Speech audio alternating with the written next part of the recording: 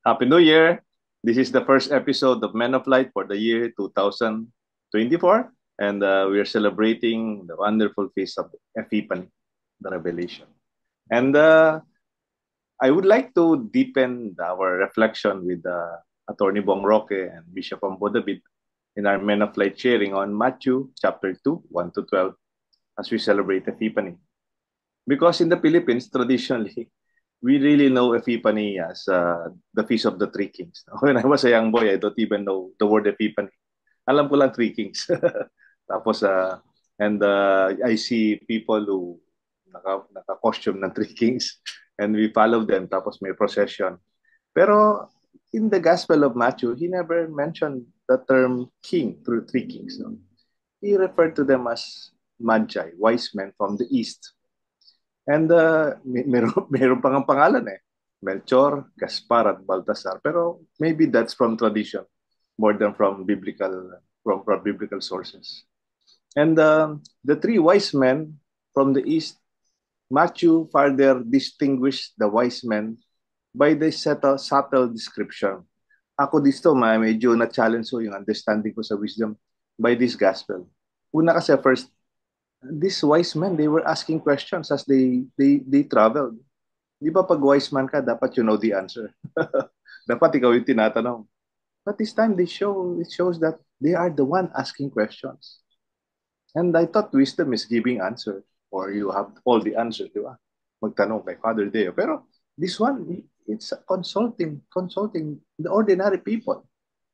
And then, ikalawa po, these three wise men represent humility. First, it takes a lot of humility to ask questions. Parang you accept, I don't know, kaya I ask. Pero the other perspective of their humility is when they met the newborn child with Mary, his mother, they bowed down, they prostrated themselves. And other than that is the generosity of these wise men. They offered their gifts. Ang representation nga dito, gold, frankincense, and myrrh. I think wisdom has something to do with humility and capacity to share and to give. And lastly, the third part of our reflection is these wise men were guided. They looked up to someone. Here it's the star. They allowed themselves to be guided that led them to Jesus. This will be the 3 points of our reflection for our episode, this first Sunday of January 2024. And let us listen to our gospel to be proclaimed to us by Judge Jovay Mercado from Matthew chapter 2, 1 to 12.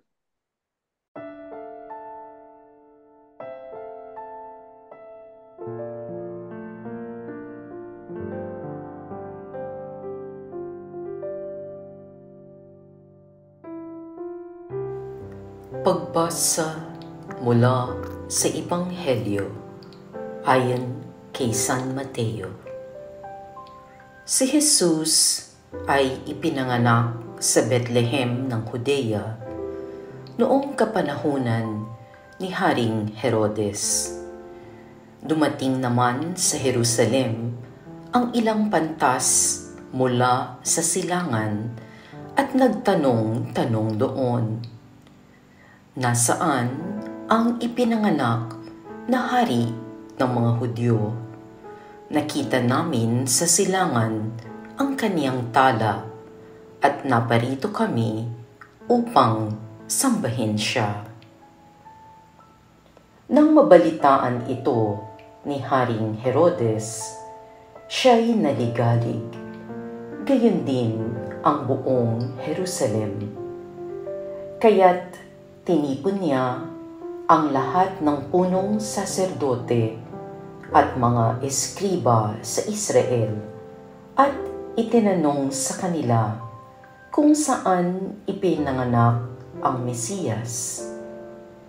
Sa Bethlehem po ng Judea, tugon nila.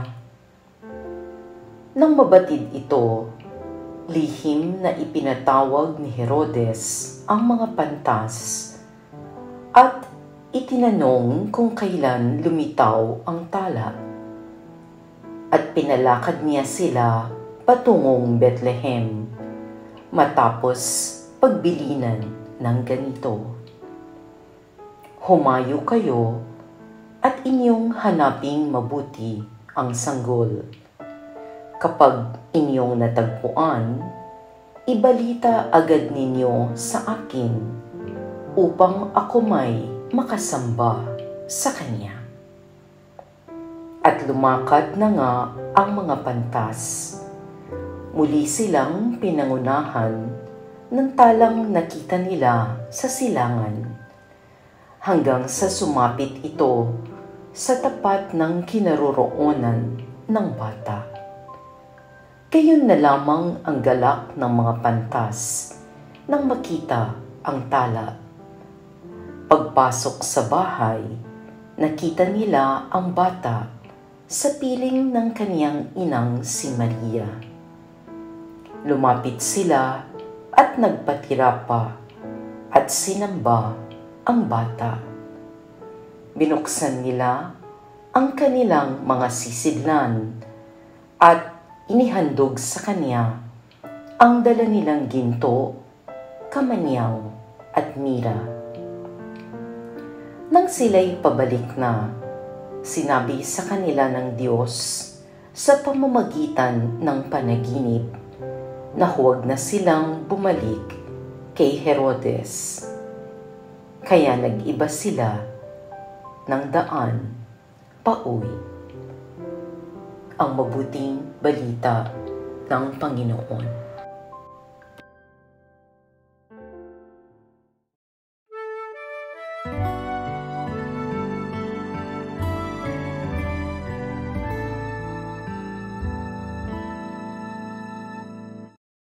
Happy New Year po uli sa ating lahat. And we are the first episode of Men of Life for 2024, celebrating Epiphany.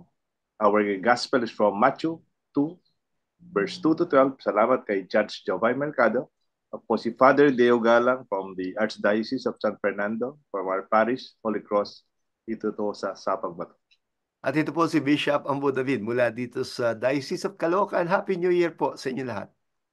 Bong Roque po, kasama niyo ulit dito sa Men of Light at 2024 na po tayo. Welcome, one and all. Akala ko noon, Bishop, Atty. Bong, if you are a wise man, ikaw yung tinatanong. Or ikaw yung may sagot. Ikaw yung nilalapitan ng mga tao. Hindi nila alam. Maybe that's essentially part of being wise. For me, this is a very strong the perspective of Matthew, though very subtle, pero the wise men, the Magi, they were the one asking where the King of the Jews was born.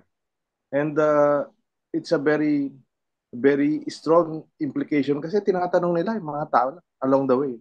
They did not ask consultants or the inner circles of unlike Herod, he was also asking questions, but from the high priest. And sometimes the high priests are so high that they are not no longer in touch with reality. Or even the scholars of the law. Maybe they are scholars of the law, but they don't represent the voice of the people at times. And we see that this big difference between the Magi and even King Herod. They're asking questions. Yes, gustong-gusto ko itong first part ng ating discussion, Father Deo. Actually, sa Old Testament, we have mga caricature wise men. Like, for example, no, I'll give us example, yung si Prophet Daniel. You remember, he was an exile and he was discovered by one of the assistants of the Pharaoh that he was a wise man, that he could interpret dreams. Kinontrata pa nga siya, hindi ba? So, ang wise man, siya ang kinukonsulta. And in general, that is the common caricature of the wise man. Kaya, talagang, I think si Matthew is making a statement by presenting the wise men here differently. Hindi sila yung tinatanong, kundi sila ang nagtatanong. Yung ganon, ba? And like you're saying, I think there is something that needs to be corrected about our common caricature of wisdom. Parang akala lang natin wise yung tao kung siya ang tinatanong. But in reality, how can we be wise if we don't even know how to ask questions? Hindi ba? Hindi ko po alam kung natatanda ni Bishop Ambo ito. Pero nung nasa Holy Rosary Parish pa po si Bishop Ambo at Auxiliary Bishop pa po siya ng Pampanga. Apong Ambo sent us to a counseling session. I don't know, Bishop Ambo, if you Yeah. remember that. You Oo. sent us to a counseling session. Kami po ni Liza. Kasama po ako doon. Hirap na hirap ako dun sa counseling session na pinadala sabi ni Bishop Ambo kasi it's all about listening and asking. Abogado ko, sanay ako, kaya ako tinatanong eh. Sabi ko, ano ba tong session na to? Dapat, hirap na hirap po akong makinig at magtanong kasi normally, as a lawyer, professionally trained, I was professionally trained to give answers to questions. Hindi ako yung nagtatanong. But it was humbling, Bishop Ambo. Siguro po hindi nyo na po matandaan yun. By listening to those speakers about speakers sa counseling, I learned something new and I got to ask them and learn something new from them. Yes, I remember that, Brother Bong. Yeah. In yung seminar na pinamagatang Kaagapay. And Correct. we invited a team from the yung tawag dito kay Father Ted Gonzales. Correct po. Tinatneo, no? CEFAM, Center for CEFAM. Family Ministries people. Yeah. Yeah. Minsan, Bishop, we might also be guilty as an institution with this presentation of Matthew. I think our church might not fail to listen, to hear the voice of the people. Kaya nga, I feel we're so blessed with Pope Francis when he pushed the agenda of the listening church through the recent gathering that you had that really came from the parish. Ano nga siya, Bishop? Synodality. Yes. Synodality is the journeying, no? Parang kamukha ng wise men from the east, they are journeying. And along the way, they were asking questions. That's true. It's very important for us kasi yung mga sa simbahan, tayo nagsasalita, tayo bigay ng homily, tayo yung resource person. But it is another perspective of the wisdom of the church and Pope Francis. Yes. At si Pope Francis, ito yung tinatawag niyang the sensus of fidelium, the sense of faith of the faithful. Para bang we do not have a monopoly of the Holy Spirit na parang tayo lang ang magsasalita on behalf of parang as a spokesperson of the Holy Spirit because we're anointed. Parang we are forgetting that, ordinary Christians and baptized people are also anointed by the Spirit through baptism. And so they have something to share also na sana we should be disposed also to listen to the common people, and this is a big contribution of Pope Francis ngayon. It's humbling for the church, but we have a long way to go. Pero agree po ba kayo, Bishop and Father Deo? Mahirap makinig at magtanong. So, Lalo na pag sanay kang ikaw yung nagbibigay ng advice, ikaw yung nagsasalita. Mahirap kasi it takes real humility to admit. Kasi by asking, it's actually admitting that you do not know something. That's why you're asking. At mahirap po yun. Lalo na kung mataas ang pinag-aralan mo. Yung tipong, sino ba to? Ano bang pinag-aralan niya? Bakit kailangan ko siyang tanungin? Hindi ba? Doctorate ako. Yeah, but it makes sense if you are going to be a parish priest, for example, in a parish.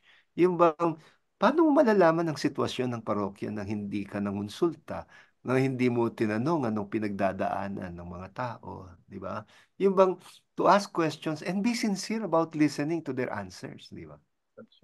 Di ba, Bishop, nasabi mo, and I was just struck by what you, kasi naranasan mo yung synodality as an insider hanggang dun sa Roma. Yeah. Tapos sabi mo, the presence of Pope Francis really is there from day one to the last day. But he never said anything. Yung parang he was just there listening on the side. Yeah.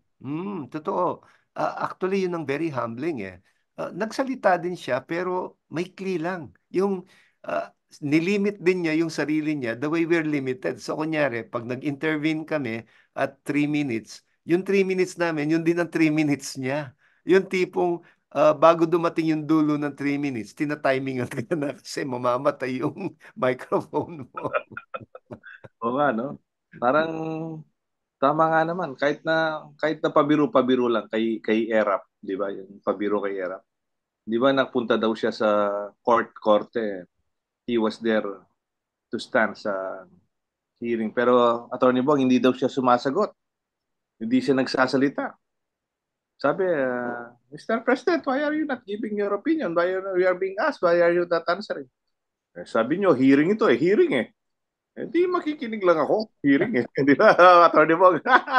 wala po sa, wala, wala po sa kwento, wala po sa script po yan. Bago yan, ah. Hearing lang naman. Oh. And I think real wisdom believes that the more you know, the more you realize you know less. You need to learn more. Diba? Real wise men know kulang pa ang alam nila. They don't ang talagang ignorance when you feel you know everything, di ba? Correct. To realize how little you know. And sabi nga ni Tony Bong, in case of doubt, ask. Yung po bawal na magtanong. Sometimes we are led to the biggest mistakes of our life, even as an institution, when we don't ask the people themselves who are involved.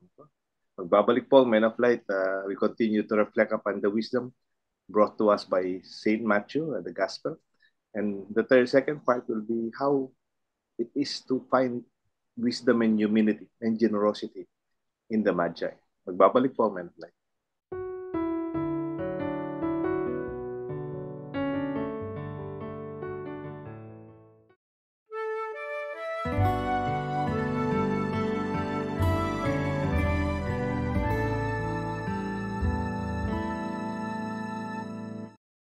Thank you for staying with us. We are still with Bishop Ambo David of Caloocan and Attorney Bong Roque from San Fernando, Pampanga.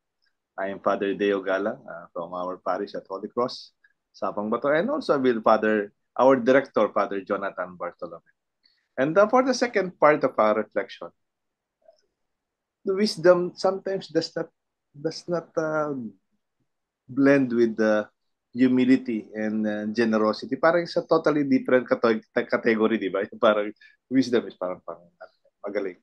Pero this time it blends with the image of the presented to us by Matthew through the Magi, that these wise men were humble enough to bow down, to prostrate themselves before the child, no? Before a child, and the mother, and also to present their gifts, the unique gifts that they have, frankincense, myrrh, and even gold.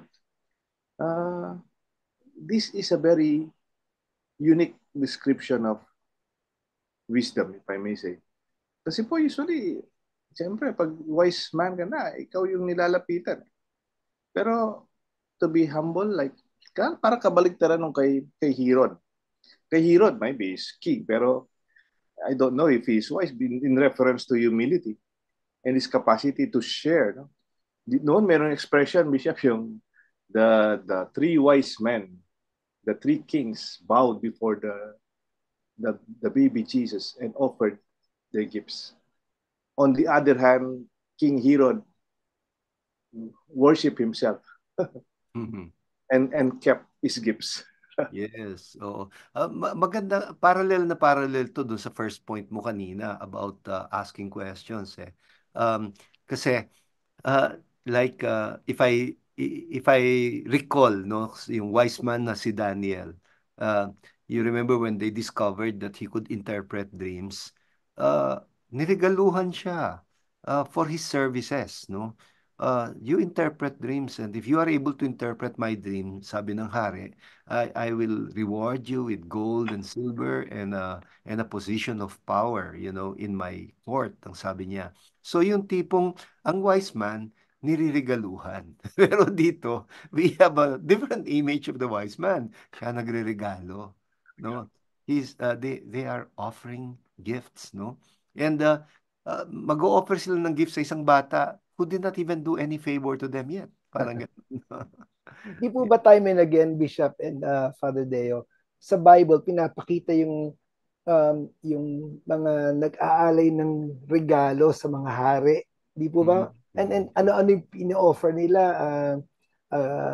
Very expensive gifts. Pero I I noticed in this gospel that we have from Matthew, the wise men uh, offered gifts of, sabi nga Father Day, gold, frankincense, and myrrh.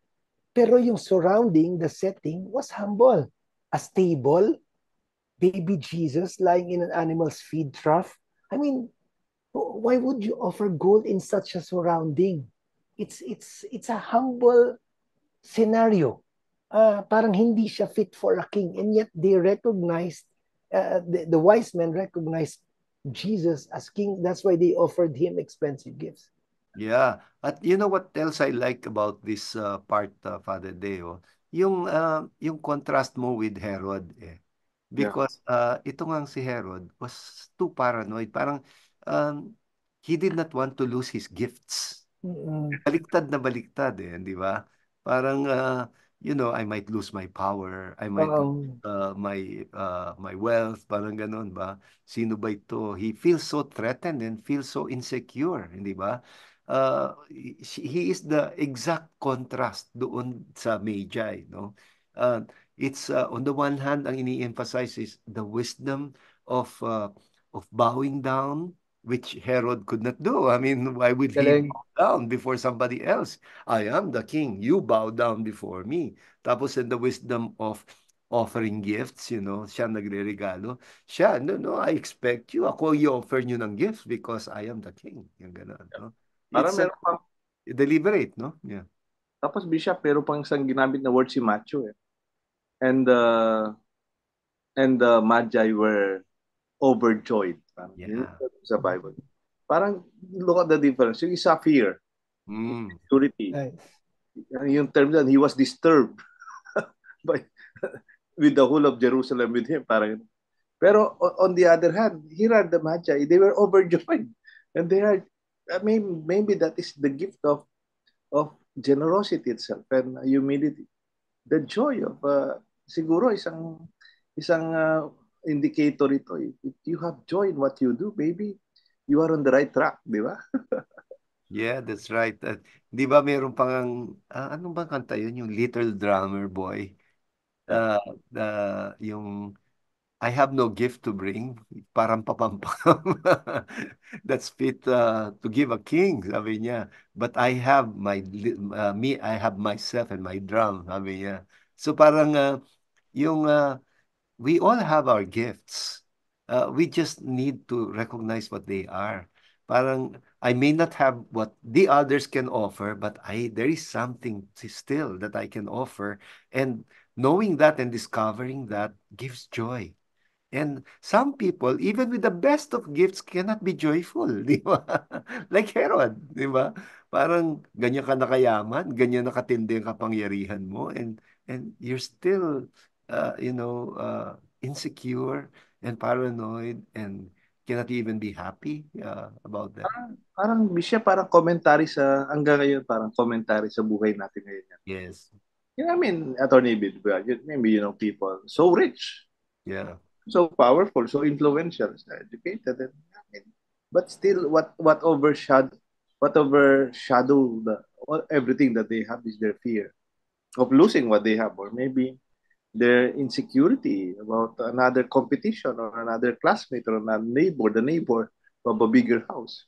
And I think this becomes very, very, very old story, but until now it becomes very relevant. Sad. Yes. Gusto ko rin ano yung Father Day, yung bowing eh. Because, di ba tayo mga Pilipino, we emulate the example of the bamboo. Di ba?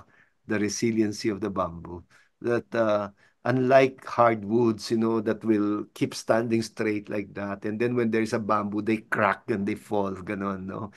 Uh, or they are uprooted. Yung the humble bamboo will just bow like that, di ba? Ganda. And then will spring back like that. Ganon, no? To have that humility to bow and let the wind pass by. Si Direk, di ba, ang example niya dan, yung kendo, let the enemy fall on his own weight. Yung ganon, no?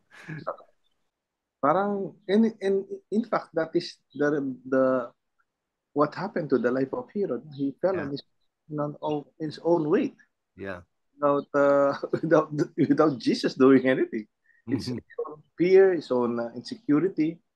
Siguro pag hindi man nakakatulog siya. Even the massacre, di ba? Meron po tayong tradition yung after Christmas, yung Niños Inocentes, no? Yeah. Nakakatakot doon because of this insecurity, because of this fear, and even when you feel threatened, you harm other people Mm. with violence and so on to protect yourself.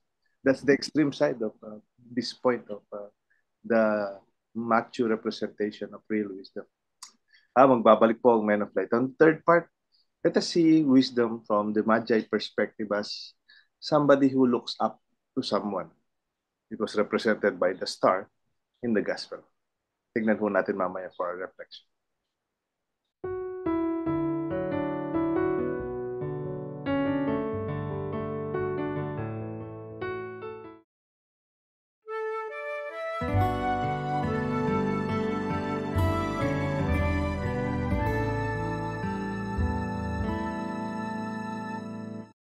Thank you for staying with us dito sa Men of Light. We have a third part of our reflection.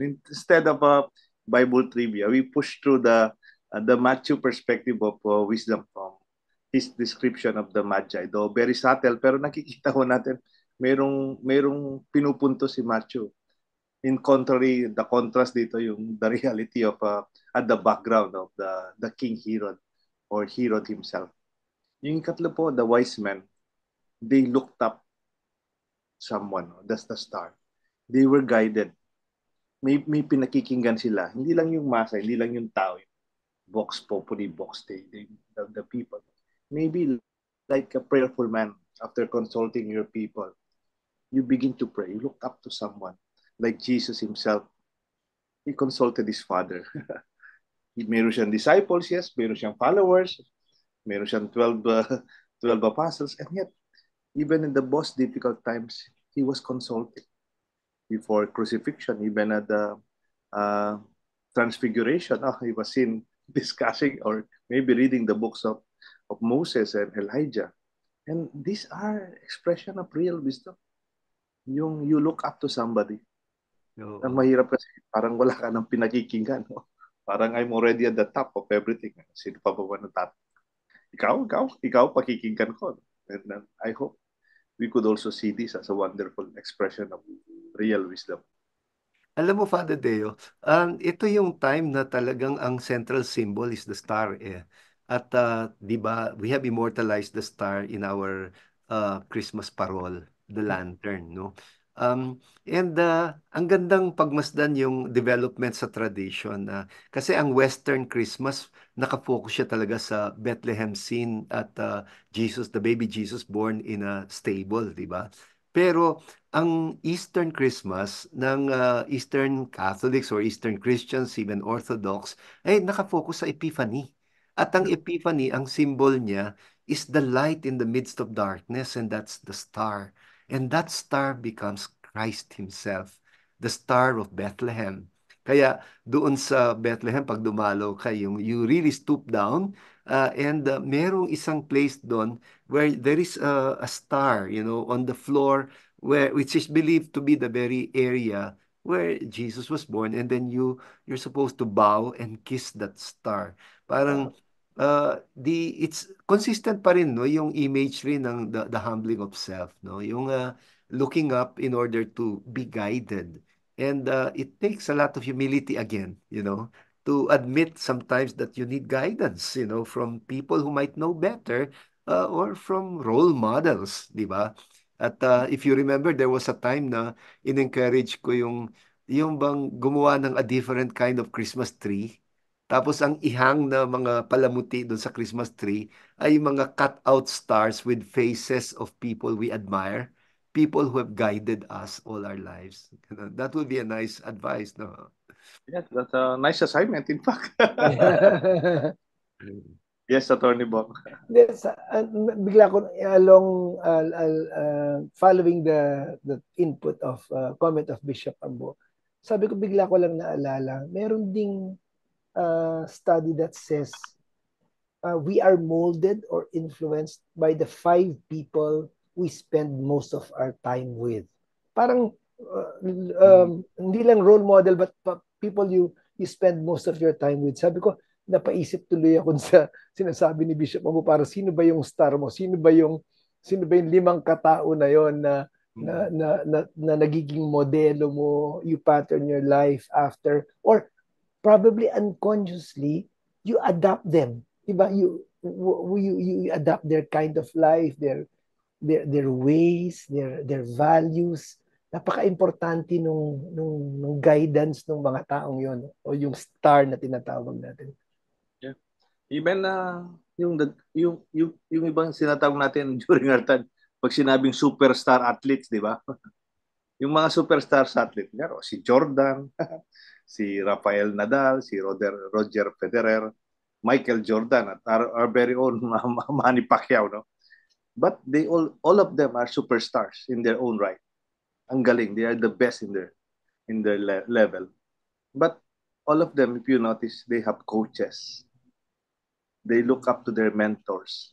Yeah. Sometimes like Nadal, yung si Tony Nadal, parang uncle niya. Tapos si Roger Federer, nagkaroon pa siya ng parang crisis sa kanyang career nung namatay yung si Peter Carter, yung pinakaunang coach niya. Yeah. And you said the big difference between people who are just on their own, yeah, and some people who are humble enough to be formed and to be mentored. Bishop, Father Deo, napakauso rin ngayon yung mga interviews. You mentioned superstars. Di ba madalas makikita niyo po yun sa mga videos, mga reels, ini-interview yung mga superstars na tinatawag natin, either artista, singer, athlete, and they're asked, who is the GOAT? G-O-A-T. The greatest of all time. Madalas yung tanong na yan sa mga nag-interview. And it's surprising that they didn't become superstars by themselves. They also looked up to somebody, yung kanilang GOAT, even if they're already called the GOAT, the greatest of all time, they had goats. Yeah. They had goats. Yung mga superstars ngayon, they always, sa basketball among Deo, they always looked up to Michael Jordan. Yeah. Alam mo, Attorney Bong, di ba, talk of the town ngayon yung Gombursa, yung historic film, no? And napaka-intense nung motif na yon noong mga role models at mga GOAT, no? Una, no? Si Father Jose Burgos, ang kanyang parang, yung guide talaga nila was Pedro Pilaes, no? Tapos, nung namatay si Pedro Pilaes, si Burgos mismo became a star to Buen Camino, to Pasiano Rizal, ganun. Tapos si Pasiano became a star to his younger brother, si Jose Rizal. Tapos doon sa eksena, doon sa loob ng bilangguan, when parang nadidiliman na ng isip si Jose Burgos because he was feeling depressed, na parang minamalas ang Pilipinas. And the one who served as a star there was Mariano Gomez. Wow. Hindi ako naniniwalang kamalasan itong nangyayari. Kung ang kamatayan natin ay magsisilbing mitsa na magpapasiklab sa liwanag ng ating paglaya, sabi niya, then hindi ito kamalasan, kundi kalooban ng Diyos, ang sabi niya. Yeah. And that's when Burgos lighted up and he said, liwanag, oo, liwanag. Amen. And I think this is very epiphany. Parang ito yung motif ng epiphany. Yeah. Among Deo, bago lang po tayo magtapos sa segment na to, baka lang po kasi makalimutan natin, I'd like to make this point also. We look up to stars, but let's not forget that in a sense, we are also stars. Yes. If we live in the light of Christ, there will be those people who will follow that light and discover the Jesus in us. And sabi ko nga, I always say this, ang prayer ko, so parang, Lord, for those people who may not know you but know me, may they know you because of me. Yeah. Amen to that. Yeah. Sabi mo nga, Attorney Bong, there is no such thing as a self-made man. Minsan kasi ginagawa nating introduction. Ladies and gentlemen, our next speaker, so successful and so intelligent, and so a lot of achievements. He's a self-made man. Wala bang teacher yan? Wala bang magulang yan? Wala bang taong nagturo sa kanya? No? So, I think real wisdom is when we are humble enough to say, it's not from me. No? Somebody guided me, somebody. Amen. And this is the Magi image of wisdom ni Saint Matthew. Kaya nga po itong ating reflection. And we will come back after a few moments. We'll be reading the Facebook feedback of our friends and also our greetings of birthdays and celebrations of our Men of Light community and the prayer of Attorney Bong Roque and the blessing of Bishop Amboda. Magbabalik po ang Men of Light.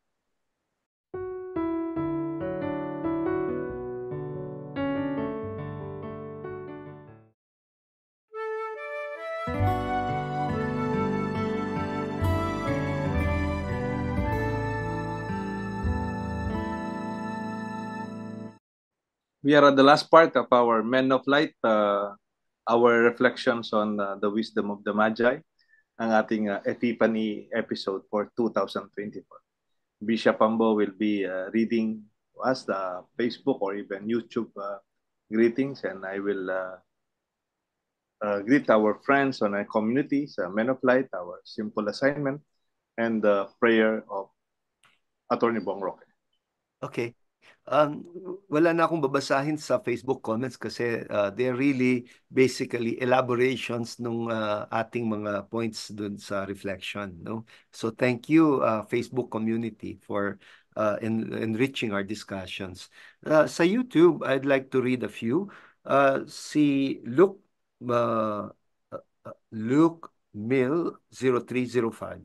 In Christianity, there are no takers, only givers. We be Christ like Christ already in us, sabi niya.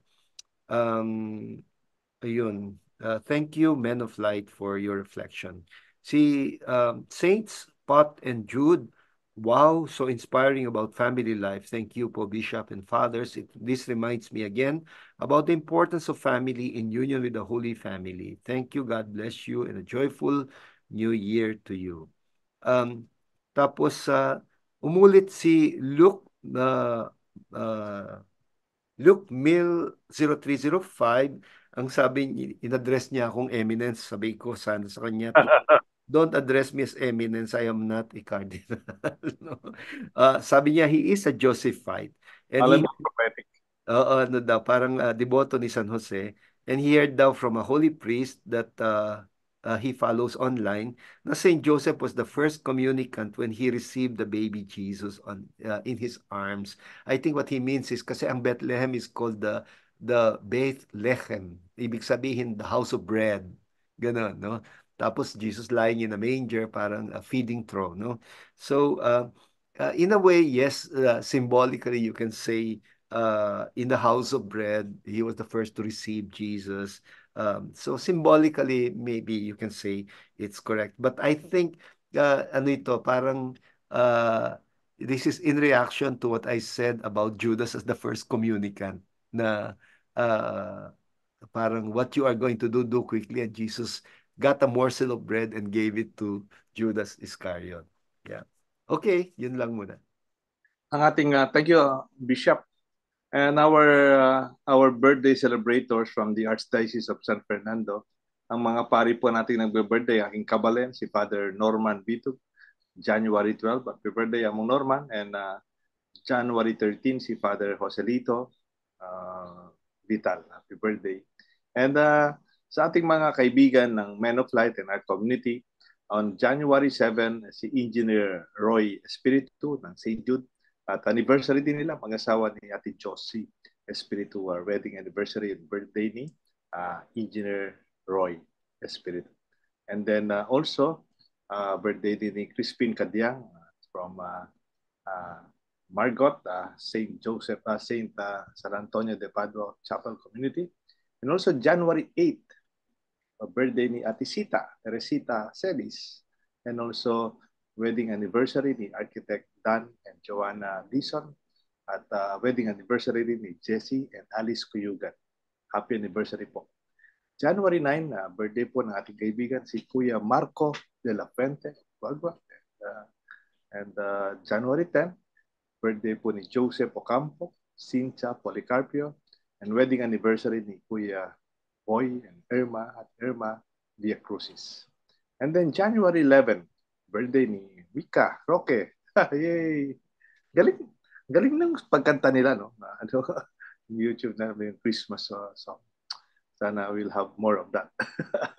And then wedding anniversary din naman ni Engineer Noel and Merly Gomez. January 11, birthday ni Ate Lita Caparas. Isa po sa ating mga community parish barangay leaders of San Antonio de Padua at Deca and Our Lady of Lourdes community dito sa parokya. The birthday din po ni Kuya Don Pineda and Judge Gemma Logroño. Happy birthday po, January 11. January 12, ibigan po natin si Leia Taliorin. God bless the Taliorin family. And then January 13, birthday po ni Ate May Peña. Good health, Ate May, and also JP Passion Salas, and the wedding anniversary of Kuya Primo and Ate Lisa Valerio. May assignment po tayo. Assignment po natin, yung reflection natin ngayong Epiphany, one shining image of this gospel is the star that guided the Magi. Can we thank the people who have been stars in our life? Our mentors, our guide. Until now, they are helping us, maybe helping us to understand what we don't understand. They are there to assist us as a star guiding us. Our mentors are like coaches in life. And then the other more challenging part of our assignment, can you accept to be a star for another person without doing it formally? Parang maybe to guide, especially for the young or friends. Sometimes we just need somebody to open ourselves so we can listen. It's more on the listening that really guides us and clarifies our questions. Can you be a star to one another person? Somebody who needs guidance. Ito po ang ating assignment sa Men of Light. Ngayon, Attorney Bong Roque will guide us and lead us with our prayer. And Bishop Ambo will bless us. Sige po. As we make this prayer, we ask for wisdom from the Spirit of the living God. In the name of the Father, and of the Son, and of the Holy Spirit. Amen. O God Most High, you appeared to us as the Savior and the Lord of all peoples. You allowed all of us, with no exception, to partake of the love, compassion, and saving power that you offer. And because of your coming unto us, our God has not become exclusive for a few, but inclusive for us all. With you, all are now welcome into your fold. Thank you, Lord. Thank you for manifesting yourself unto us. As you open yourself to us all, we now lay bare our hearts to you. Like the wise men who bowed to your kingship, we want to have a humble and teachable spirit to take the place of the spirit of pride or self-sufficiency in us. Grant us the insight to truly see and acknowledge our limitations so that we may lay our egos at your feet, Lord Jesus.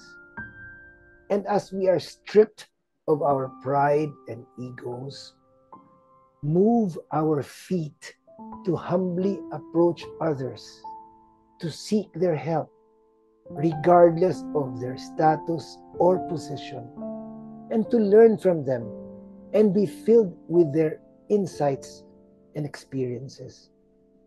Touch our hearts too, that we may willingly share with others the gifts that you have so generously given unto us, just as the wise men generously offered to you their gifts.